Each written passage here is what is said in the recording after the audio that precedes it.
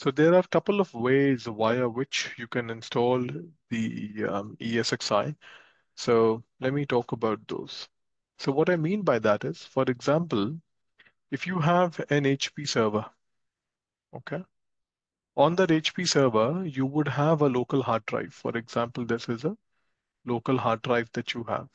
Now, if you have to install the ESXi, what will you do? You will basically mount the ISO and you will start the installation on the hard drive. That is what you will do. So you are installing the ESXi on the local hard drive, right? That's the first way of installing it.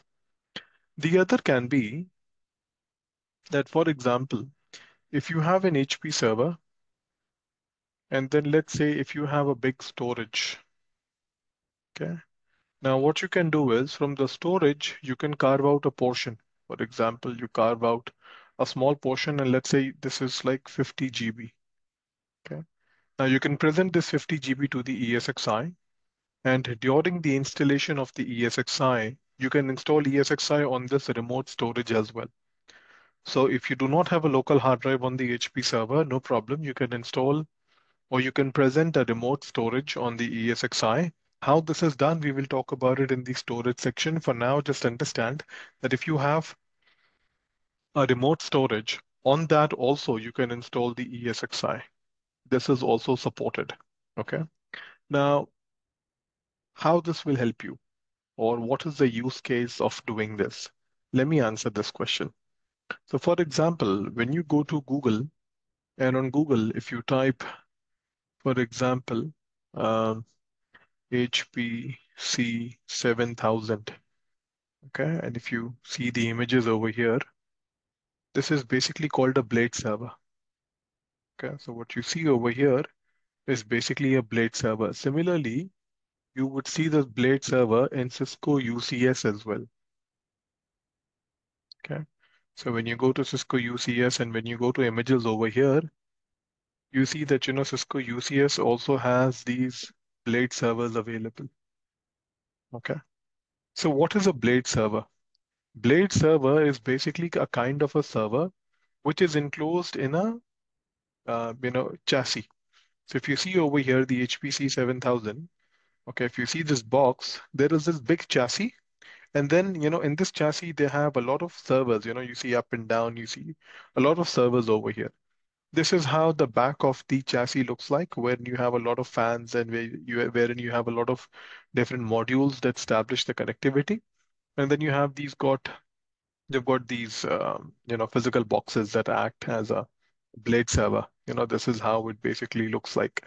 Now, what would happen is how the remote storage will help you with the installation is, for example, you have this box, this HPC C7000 box, and let's say that you have these two blade servers over here. Now, what you do is from your storage that you have, you basically present a volume. Let's say I carved out a volume over here and I present this volume to this C7000 box. Now, internally, I will present this volume to the blade one, that is my server one. Okay. And then here I will install my ESXi. This is what I will do. Okay. So whenever this machine has to boot up, this will up and read the files. So from here, this will be the installation hard drive. And from here it will boot up and everything would work fine. Now let's take an example that now, for some reason, the first box has gone down. This has gone down. This is not available. Okay. If the other one is a spare box for you, what you can do is you can basically change the mapping. So you can now basically say that now this hard drive should be mapped over here. The connectivity which was going to server one, you will basically remove that and you will add the connectivity to the spare box that you have. You will power it on and the ESXi will boot up. Okay. So the benefit is that if you have a C7000 enclosure, then a remote SAN installation helps you. Now, again, it basically depends on what kind of design that you have. An environment can be designed in any way that you feel like. Okay. So this is one of the examples on how you can design your remote SAN installation. Then we also have an option which is basically called auto deploy. What is auto deploy? Auto deploy basically means that, for example, if you have a lot of ESXIs, okay? There is no local hard drive. And now you want to power on the server. You want to power on this HP server, and there is no local hard drive. There is no remote storage, wherein you can install the ESXi as well. So in that scenario, what you can do is that on this server, on this HP server, you will have a network card. And this network card will have the capability to boot from the network, which is called Pixie network card. Pixie network card means that the server can boot from the network card and can basically look for the booting files. Now, what would happen is that you can have a DHCP server over here, which is connected to this switch. And then you also have a TFTP server. Okay, there's something called as a TFTP server. Now, what would happen is when this machine power ons, okay, the network card will basically go to the DHCP server, and the DHCP server will basically tell to get the ISO image from the TFTP server.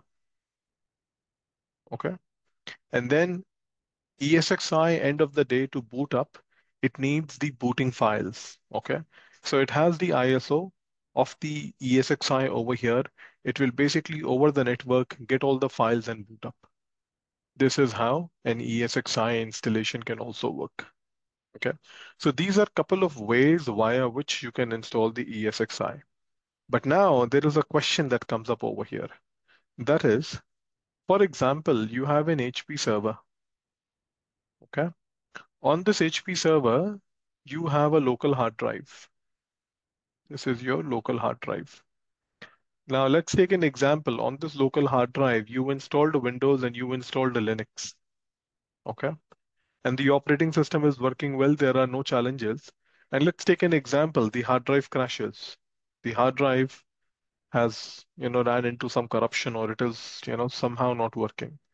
Can someone tell me what would happen with the operating system? Will it work or will it fail? Come on, guys. What do you think? Yes, no, maybe. It will fail. It'll fail. Okay. Anyone thinks that the operating system will continue to work?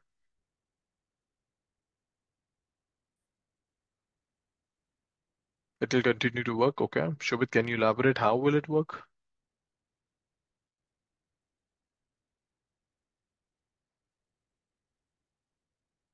Hey, you can unmute. You don't have to type.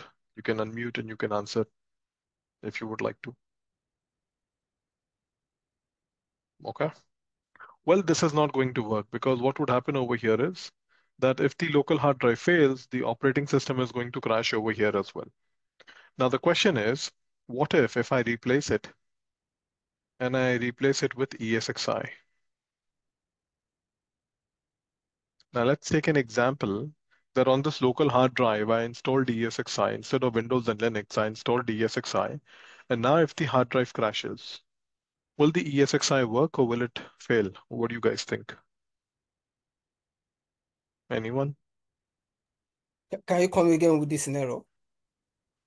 The only thing that I've done now is that instead of installing Windows or Linux on the hard drive, I've installed the ESXi on the local hard drive. And if the local hard drive fails, will the ESXi work? That's my query. The EXSI will fail. ESXi will fail. Okay, anyone thinks it will work? It will fail too. Okay. Well, ESXi will continue to work. It will not fail. Why? Because if you talk about Windows or if you talk about Linux, they need a constant access to the hard drive.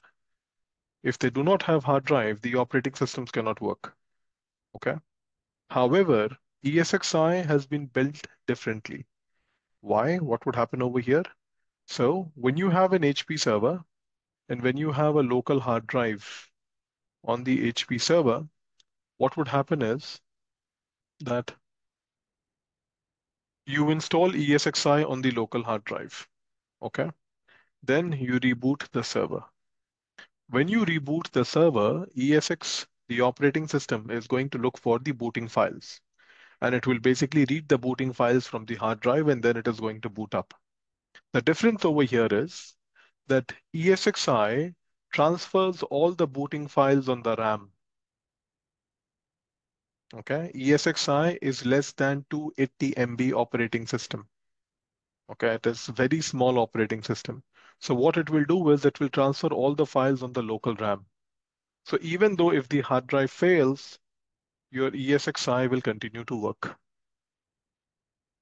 Okay? Think about it. You Okay. have an HP server. Give me a minute. Okay. Think about it. You have an HP server. And on that HP server, you are running a lot of critical virtual machines. Okay. And let's take an example that you have a local hard drive which basically fails. Now, if the local hard drive fails and you lose your ESXi, that basically means that you are going to lose your 4 virtual machines, your 4 production virtual machines. The point is, hypervisor cannot be that weak that it cannot even tolerate failure of a hard drive. If my hypervisor is so weak, it is so fragile that it cannot tolerate a failure of a hard drive, why would you run your production virtual machines on this technology? Okay. So it is important to understand that ESXi runs on RAM. So as soon as the ESXi boots up, all the booting files that it will read from the hard drive, it will transfer to the RAM. Till the time the ESXi is up, it will continue to work. When you reboot the ESXi and if the hard drive is not available,